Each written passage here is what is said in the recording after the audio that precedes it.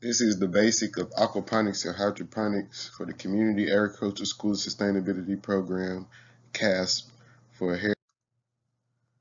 What we'll cover today is the difference between aqua and hydroponics, types of systems, management requirements, types of plants to grow, sustainability, a short demonstration, and also questions at the end.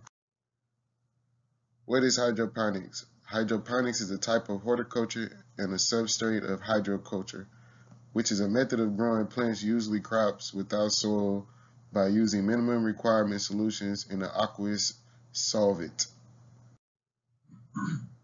What is aquaponics? It's aquaculture and hydroponics. So basically at the left of the screen, you see a system with plants with a tank at the bottom with fish.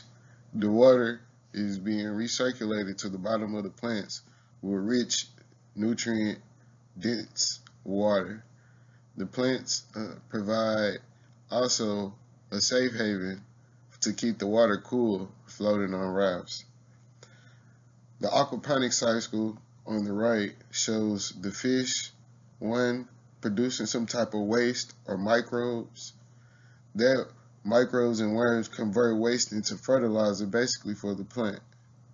From there, their fertilizer helps the plant grow with about 13 different nutrients, and the plants filter the water that return back to the fish, so it's creating a circular cycle. Aquaponics. It's the combination of aquaculture, fish, and hydroponics, water.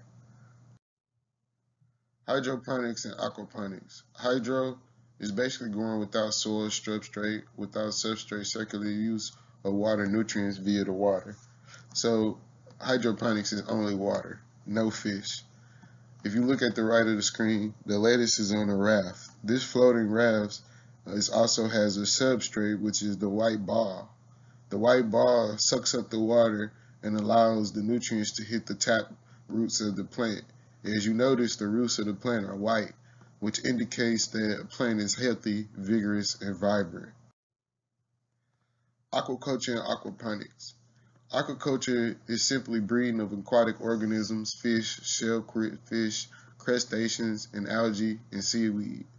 If you look at the screen, you see these tanks. These tanks hold fish that are in them, probably 400 to about 800 gallons. And these tanks pretty much are recirculating from place to place using some type of water or plumbing system. So aquaponics and hydroponics do offer skills surrounding plumbing, engineering, hands-on designs, not just the science aspect. If you look at the bottom right of the screen, you see shellfish farms. And also at the top right, you see seaweed. These are aquaculture type systems, similar to the environment and type of the ocean. So simply aquaponics or hydroponics is mimicking nature to some sense. The sustainable benefits of growing aquaponics and hydroponics: high yield, short cultivation time, less plant diseases, biological control. It helps with urbanization and less transportation, especially if you're in an urban city. Efficiency, circular water use. You would save up to 90% water using aquaponics, hydroponics. Water footprint, carbon footprint. If you look at the picture here, this is a commercial indoor grow system. This system is ran by ANI, which is an organization that is global for producing hydroponic systems. Ton Stock is the project leader of this organization. Ton is only 26 years old. This shows you that future careers in agriculture will be more technology web-based, and also a younger generation of farmers using more sustainability methods. The digital divide and increase comes is if you look at the iPad in his hands. He's monitoring the water usage and also the sensory of the crop's temperature, nutrients, defects, and lighting. All can be controlled handheld by phone. It's based off of Internet of Things. So aquaponic systems with substrate are similar to hydroponic systems. They are all built the same. So if you look at these different manifolds that's releasing water in drip lines, it's all being controlled by a pump. That central pump sends in the water and sends it up. It's being aerated by our air stone to provide oxygenation. Overflow, if the system was to, will have a separate pipe that goes back into the reservoir. The middle part is your grow tray with rocks, and you have an air pump with the stone connected. This is an example of a mini hydroponic system. You will see an example of this in the next demonstration. The types of crops you can grow are varieties of lettuce, mint, basil, pak choy, broccoli, peppers, tomato, cucumber, eggplant, and zucchini. Mostly, a variety of leafy greens and lettuces are grown in most aquaponics and hydroponic systems. Vertical farming. Vertical farming is using different type of structures and beams to grow up vertically. Also, you can grow vertical horizontal. This saves less space and time. Systems like these will be able to grow thousands of heads of lettuce, more in an acre, inside a controlled environment vertical system versus inside of a field on 1 acre. Deep water cultures are systems with pools of water. They're floating on rafts, and the plants are being transplanted weekly, bi-weekly, and monthly on these boards. Some systems can have fish on the bottom, as you see in the right, but they have to be covered with a netting so the fish doesn't eat their roots. Sustainability and education. Streaky word is sustainability. Reduce, reuse, recycle. We want to cut down on the CO2 carbon footprint that we're putting out in transportation. Less transportation calls for more local to local routes, mainly in urban areas. These will be some of the future careers and industries within urban environments. Also, they connect to the rural because they're minimized opportunity to grow that many crops. They still wouldn't be able to diverse to meet the demand of other crops or root crops per se. The water footprint is 90% less. Target groups are elementary, secondary schools, and high schools. Also, there are many research opportunities in STEM, also in science, business, entrepreneurship, and for a therapeutic part, you can be a hobbyist of aquaponics and hydroponics. You can conduct food workshops, food to table, farm to table, seed to table. If you look here, you see this young lady dissecting a fish, testing water. And you can see at the bottom right, them actually cooking the fish that they raise and they prepare in the aquaponics system. And inside of their classroom, not only are they building aquaponics systems, they're growing food that they're selling inside of cafeterias. The present hydroponic farming today. Going forward, we'll see a lot of shipping containers. They'll be built, repurposed to create mobile local farms allowing for produce to be grown in the area where it will be consumed, where typical farmland may not be available. Check out aquaponics.com for some of these pre-built systems. Why aquaponics or hydroponics? In 2050, we have 9.8 billion people to feed. The capacity of our planet is limited. Oceans are overfished. Aquaponics and hydroponics could be one of the solutions to our food problem. Not all of the solution, but one of them.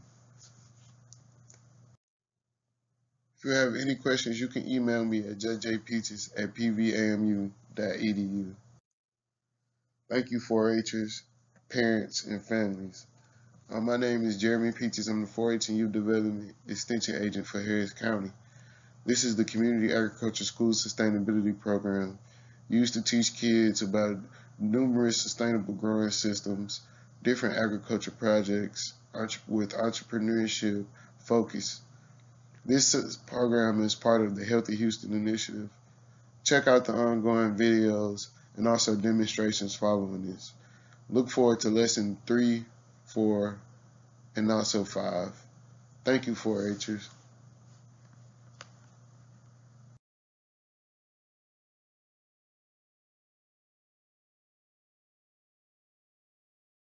Those are mustard greens. Then we have mustard greens. Okay. And two more, I think, basil plants. No, is that basil? My cousins of the same native species, but because tilapia is a cichlid, an African cichlid, there are a lot of different types of my cousins of the same native species, but because tilapia is a cichlid, an African cichlid, there are a lot of different types of African.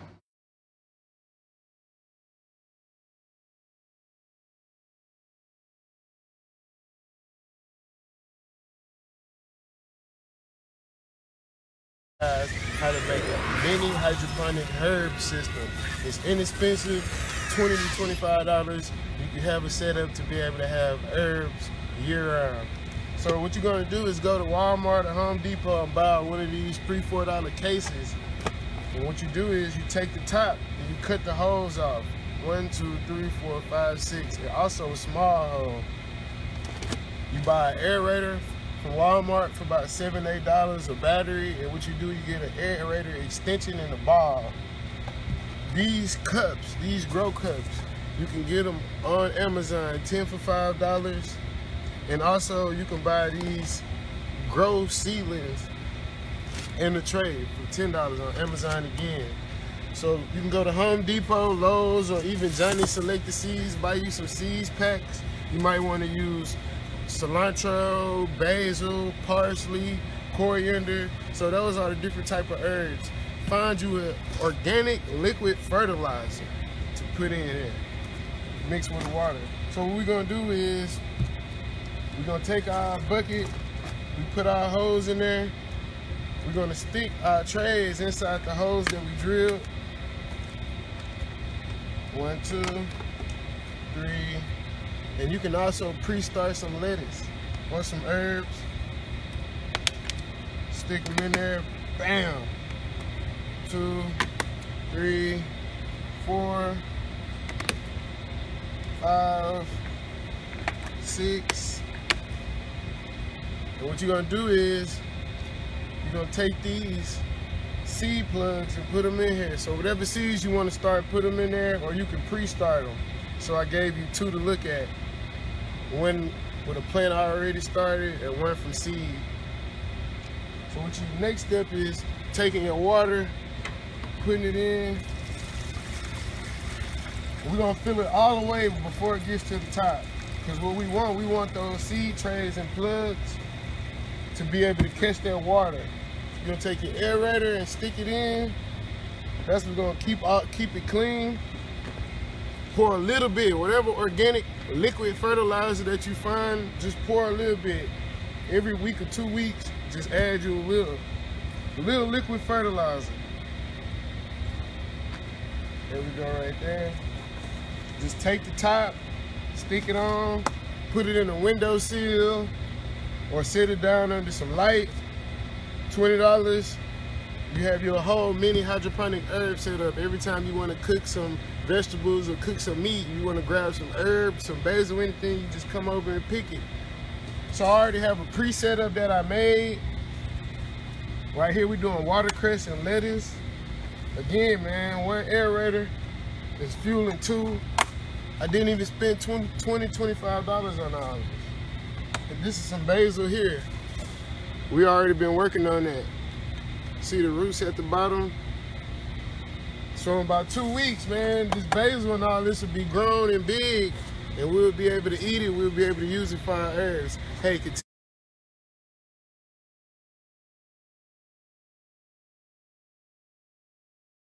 and I know I'm one of the extension agents for Harris County for Prairie View. So it's me and it's Jan Small. So Jan Small and I basically facilitate 4-H programs all throughout Harris County, mainly dealing with underdeserved youth for Prairie View A&M University. We offer like a lot of project-based programs and ideas that kids could basically start building, whether it's for in-school programs, after-school programs. program that Jaren and I has had for the past year is the CASSP program, which is the Community Agriculture School Sustainability Program. So this particular program, what we always done has gone through our 4-H schools, teaching kids how to grow food, using the systems that they had to have around their house, also teaching leadership and entrepreneurship ideas that kids can have. Now that school is going to be out for a while, there's going to be projects that the youth need to work on or have to work on so they can continue to have these cognitive skills, or just different projects and outlets to have outside of just television and staying in the house.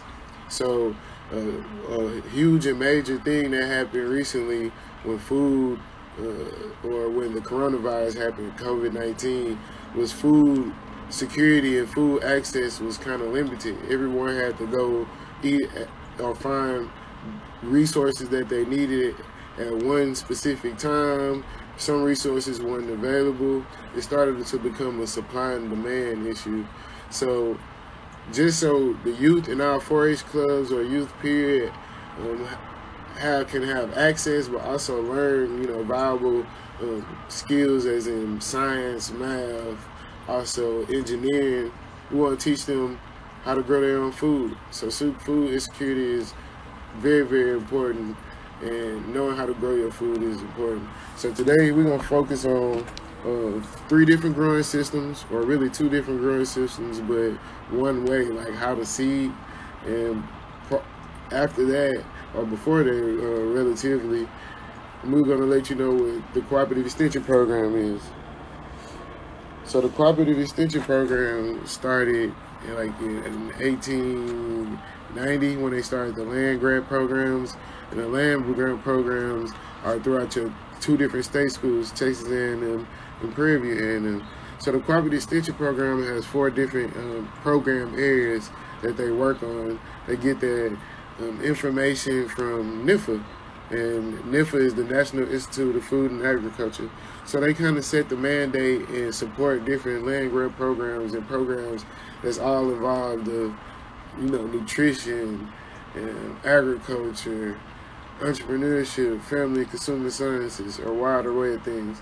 So these programs have literally been etched into the society of almost every state in America, if I'm not mistaken. Also, it's a few in the Caribbean and overseas. So 4-H is one of the oldest land grant programs that's been here for a while, and the extension system has been here for years.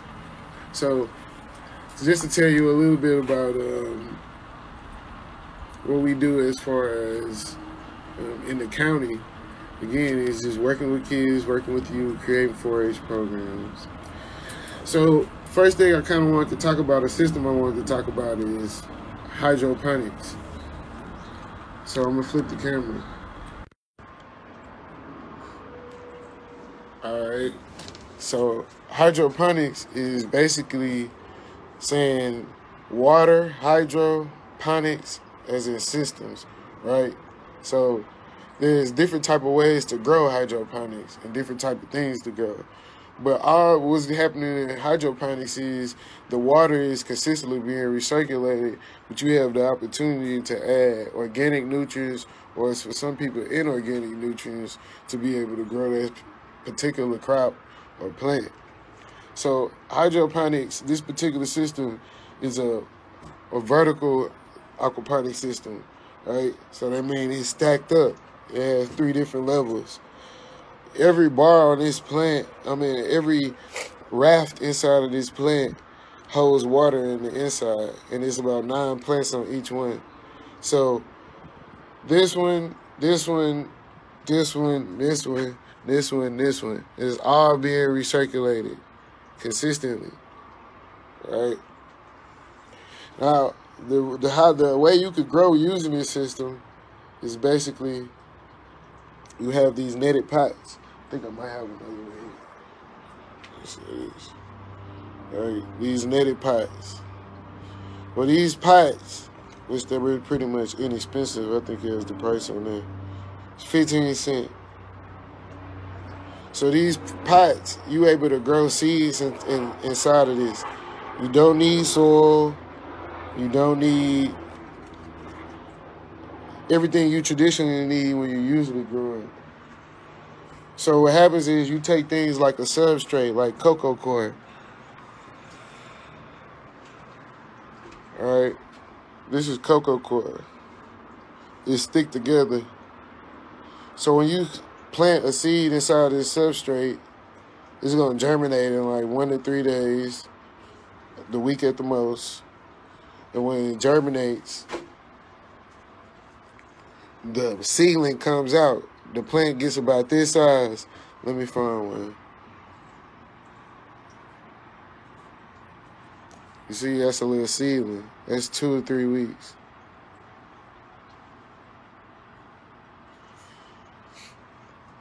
But what happens is the plant gets bigger, and also the roots, they continue to grow and attach. Look at those white roots. White roots is a sign that you have a good, healthy system. So the water is steady recirculating through these pipes, adding organic nutrients or composting nutrients or compost to you. So after 2 weeks, you have something like this, and it grows to the next level. It's something like this. That's kale. It's lettuce. But you also have the ability to transplant. So say if you had a plant that was already bigger or that was already growing, you specifically just take this plant, place it, wipe the roots off, place this plant inside of this system, and the system is going to continue to keep recirculating nutrients to the roots. Yeah, let me see. You just set it back in there. So this method of hydroponics is not new. It's actually been around for like years. It's been around since, I mean, basically the beginning of our civilization when they started creating rice or growing rice inside of paddies on fields, or the Aztecs grew on different cliffs, right? So this system is also good because you're able to count specifically how many plants you have, and also how many, the growth of them. You know, they're not all bunched up. They're not, just so compacted where they don't have room to continue to grow. Most of the things that you can grow in these systems are herbs and leafy greens. Like this is a red oak leaf lettuce. This is some Swiss chard, some bright lights, some more oak leaf lettuce. Experiment with a tomato plant, or a pepper, a bell pepper. So now I have lettuce here that's been transplanted, some more Swiss chard, some more kale, some more lettuce. So it allows like a lot of diversity.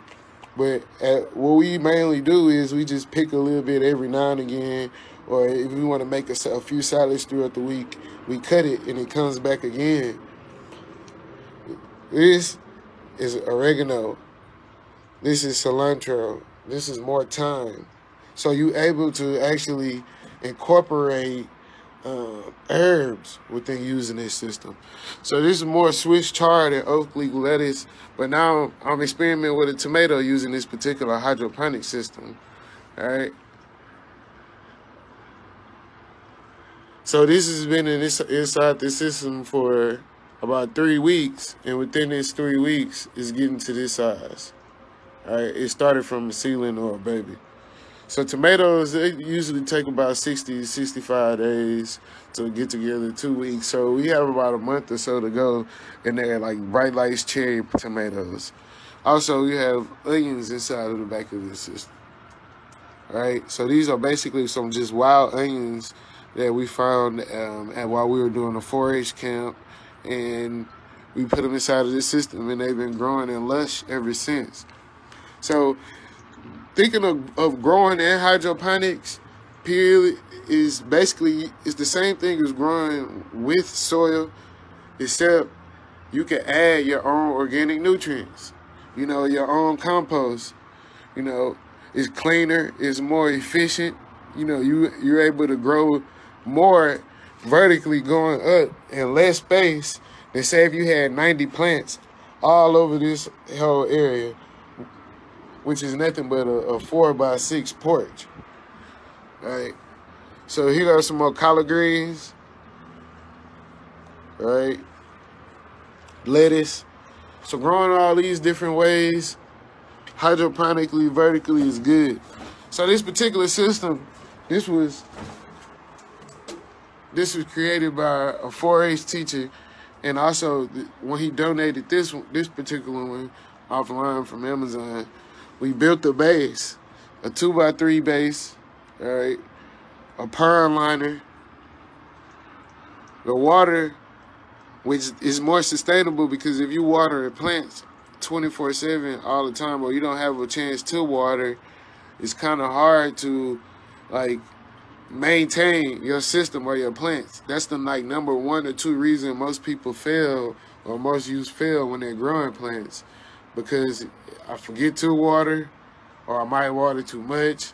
So having some type of sustainable system that's recirculating consistently, and that also you could incorporate technology like cameras that you could watch, or different sensors that you could use while you're on the go, that you could use on your phone, is actually cool also. So this hydroponics is not old, but going forward, just that sustainability wise, education wise, working with youth inside of schools, they're going to be the leaders of growing in a different way, but still incorporating the traditional ways that we learned from our grandparents or that we've done over a period of time.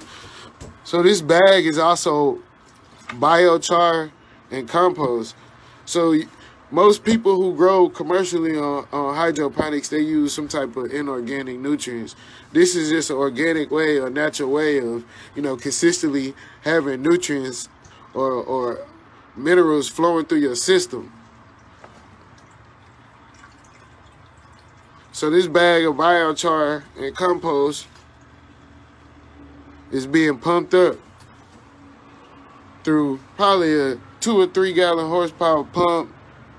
The tube is coming up from the top, coming back down, flowing. 1, 2, 3, and it's coming back. Now I accidentally messed up the tip, but of course, if you don't have it, find it. If you can't find it, make it. And now it's flowing back. So this is a true recirculatory system. So for a household of like 2 or 3 people, or individuals that have youth that want to grow some plants that may not, have 4 to 5 acres, or they stay in an apartment or a condominium, you still have the opportunity to grow, and you still can grow on a small scale. All right. Now this particular system is a vertical hydroponic system as well. But another great thing about it is you can connect both of the two to being aquaponics. So instead of just using straight water with nutrients, you could actually incorporate some goldfish inside, some small koi. That way you wouldn't have to be able to particularly add nutrients to the system. The fish and the fish waste will be filtered, and it will be consistently recirculating throughout the system. Now this particular system is good also because though this is more like a horizontal vertical, this is like a true vertical, like going up and down, right?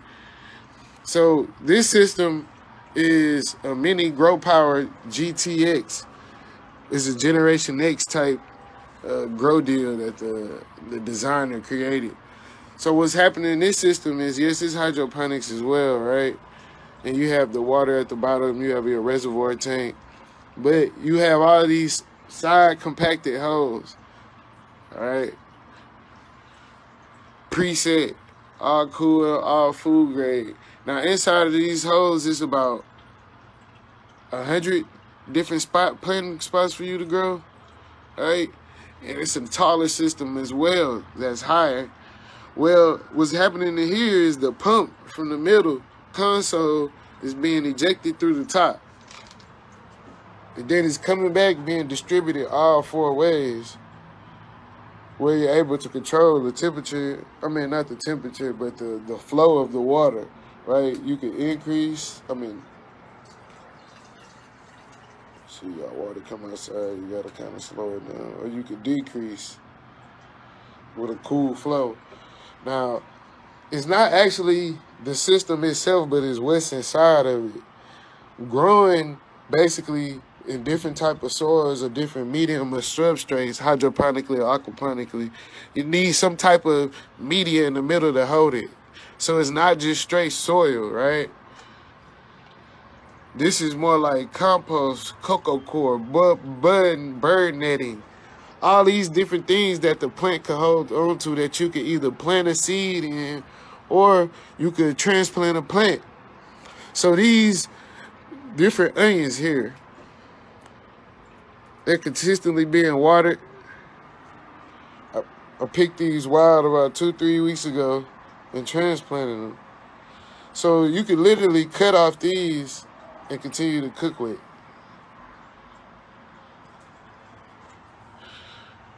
Let's put it back in the hole. The water is already in the inside.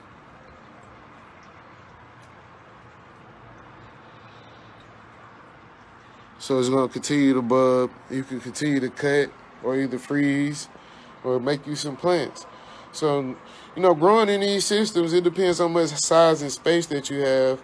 But you don't necessarily, if it's just 1 or 2 people, you don't necessarily need a huge operation. You just, you know, have some food where you could stay safe for yourself, for the family who else are in the house, or either freeze or put something in the refrigerator to snack on. But this pump and these type systems, they don't require a lot of maintenance. Again, it's all water inside of here.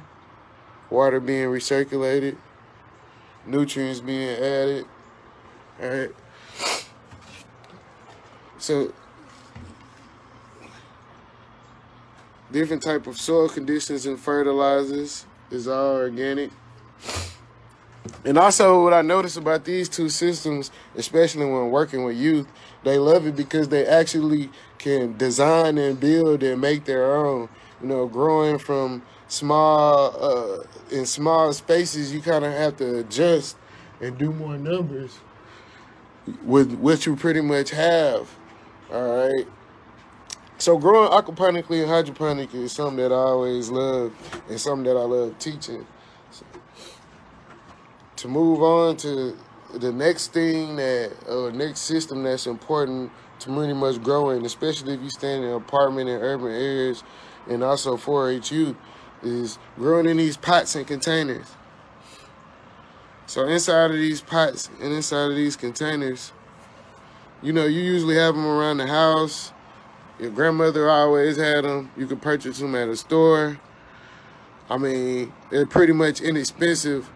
But growing in these pots and containers is a good way to grow herbs.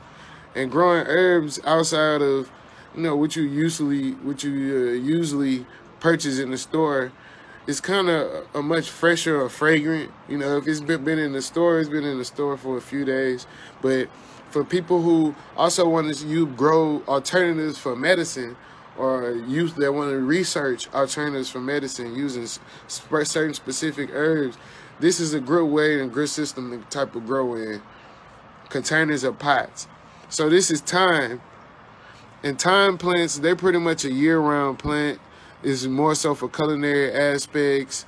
It's has all kind of different uses. And I want you guys to look up most of these uses or write them in the comment box or just give everybody else an explanation while I'm making the video. And this is rosemary. I'm rosemary cutting. So this cutting came off another plant. You can just take certain plants or certain shrubs or woody species. You cut the tip of them, repot them in some type of potting soil and water. As long as they have a certain amount of soil, water, and sunlight, it's a 50-50 chance they'll come back. But it's an easier way to allocate or get more plants without necessarily spending a lot of money. This is more thyme. This is sage, right? A young squash plant, I'll just plant it in here. Some more rosemary with this mint. Mint is another thing that grows year-round perennially, not like an annually. And the mint, I mean, I wish you could see it through video. It has a lot of fragrance, and it grows really fast. So for youth who may want to sell at farmers markets, or, you know, one day, instead of growing at home for yourself for food security, you may want to grow, you know, for personal use. This is just some good herbs to grow, but also medicinally is some great herbs to grow. Now, growing into these type pots, it's better to use soils that have different aeration in it. Like this soil has these perlite pieces, these white pieces. They help with the water flow, keep everything kind of loose, not so compacted. All right, this is another experiment. And so, man, sometimes gardening is really a lot of experimenting. For 4-H youth, make sure you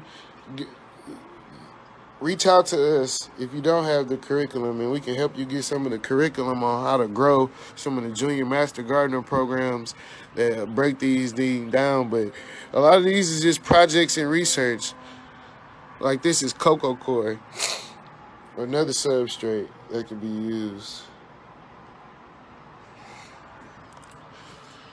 So don't be afraid when you gardening to, you know, mess up or try out some things. It's all research, all right?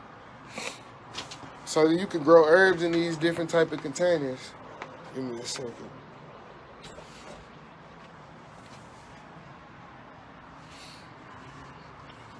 Now this is something, this is an ornamental. And these ornamentals, I broke one. But these ornamentals grow inside, outside. You can replant this also. It kind of just broke off. You see, just stick it back. I smushed it. Let's get another one. All right. That's another revenue stream or personal hobby someone can get into. You know, just replanting, repotting plants, selling plants. Think about having a nursery. You know, it's very expensive. So this is a nice ornamental that, again, if it breaks off, it can be replanted. It continues to grow. It grows year-round. Also, another possible revenue stream or 4-H club project that youth could have. These more cocoa coir. This is literally like the husk of the cocoa that we drink. You can grow using this. This, I know somebody know what this is. It's an ivory plant. And this ivory plant is almost in everyone's grandmother houses. But this is another plant that grows year round. It can be inside or outside. Always lush and green. Doesn't take much to water. See, look, I planted some of those. Some more orchids using this, and they just continue to grow. But these are more viney, right? Like the mint, they're more viney. So you can trellis them, or you can keep them out, let them grow as a bush. All right, Mr. Terry Green. See, Roselle seedling. Let's see. Oh, Roselle. This is a Roselle seedling. I received it from Mr. Terry Green. And this is Roselle you can make teas with, or sorrel, a popular drink. And also another opportunity, a revenue stream that you can, you know, you may want to get into juices or value-added production. So growing these on the small for your home is very important as well, but growing them one day, looking at it as a 4-H club project or opportunity for somebody to make some second income on a commercial scale is great. But it all starts with like research. You gotta look it up. These are more like wild onions. You can just chop up, place in bags and freeze. I just broke them, I gotta replant it. Anyone know what this is? I really wish you could smell it. This is Cuban oregano. A very, very, very fragrant herb. Real pungent Cuban oregano.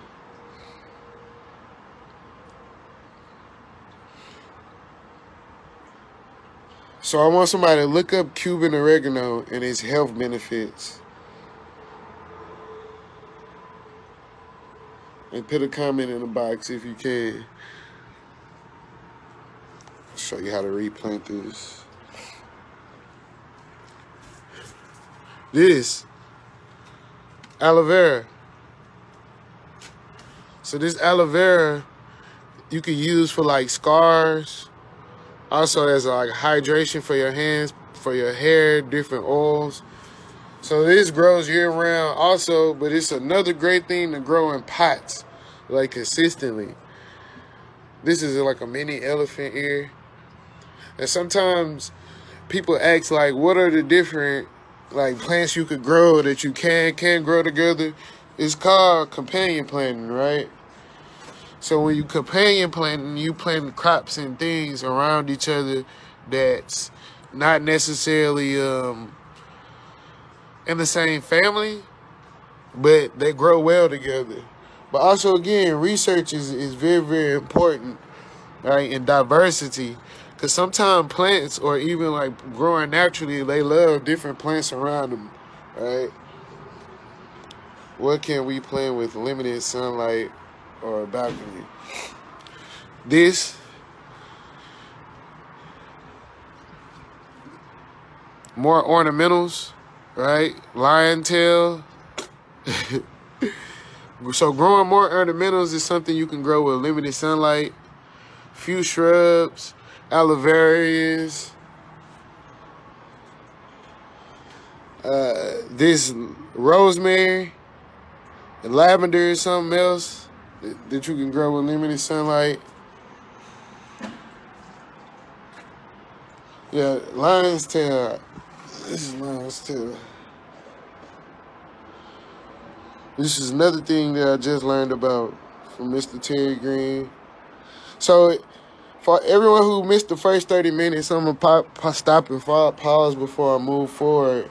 So this is a class about food security and using different growing systems. We started off showing about aquaponics and hydroponics, different vertical growing systems, and how to maintain them.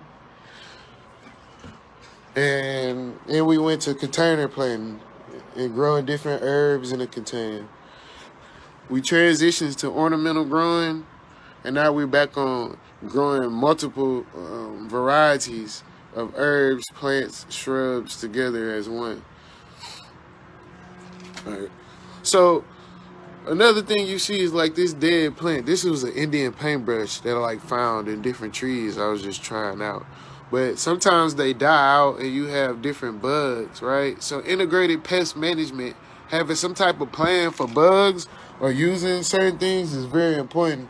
There's certain things you can make or use, plants that you could use to stop or slow down like bug growth, but they have different insecticide soaps, right, that you can use, and they have different soaps that you can make. All right. In pots, they range. Growing in pots range. See, that's an old pickle jar. This is a smaller potting plant. This is not clay. It's more like a styrofoam version. This is more of an Adobe-made clay bucket. But this 5-gallon or 3-gallon pot, it also grows different things in them in the water space or different varieties. So you have this onion and this diverse growing systems. Now, here's what I'm really, really proud about and talk about is getting ready for next seasons. So right now, we're transitioning into spring, where it's already spring, and certain things grow well or better in certain seasons. And some of those things are most of your tomatoes, your peppers, your squashes, your okras, a few more herbs. This is a big beef tomato plant. And growing in tomato plants, or most of these plants, they don't take much, but they usually start in these smaller pots. Like you start them in these small pots.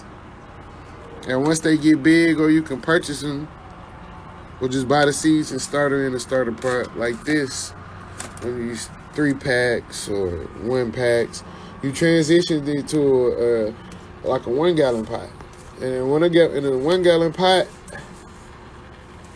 you put your soil in. If you want to start from seed, it's all right. It usually takes another week or two to your harvest date. But for a tomato plant, it's usually 65 days, 50 to 65 days before it's fully ripe. But here's a transplant, like a big beef, a better boy. Now, all these pots were like pots that were just laying around or going to be thrown away. You can turn and put holes in these things so the water can flow through, and you can add water to them, you know? Adding water to them, the water has the ability to flow through, keep everything safe and right, and that way the water is not sitting, because what